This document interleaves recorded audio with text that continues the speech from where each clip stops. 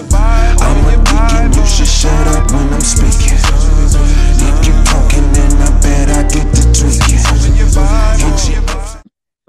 Good. I'm actually going to Africa next month, so I'm gonna be out. Oh, how there long for 2 weeks. you I ain't let nobody know, but yeah, I'm gonna be out there for 2 weeks, bro.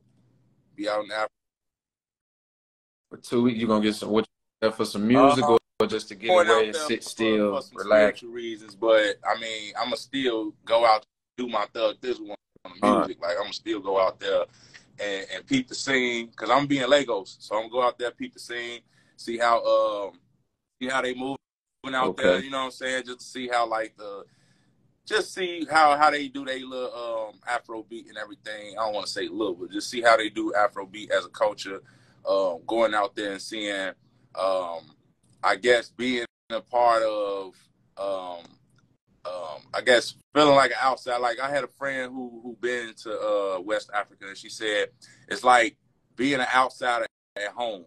It's like you come there and you feel the embrace. You feel like you at home, but you also feel out of place due to, you know, you being lost and the trauma that came with being lost. So